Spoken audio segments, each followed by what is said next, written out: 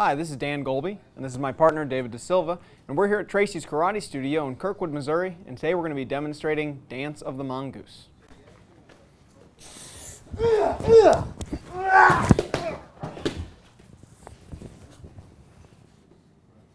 Okay, let's watch that one more time and I'll break it down for you. So in this technique, my opponent has a club. Now normally when my opponent has a club, I want to be closing. I want to be moving in and jamming the club out.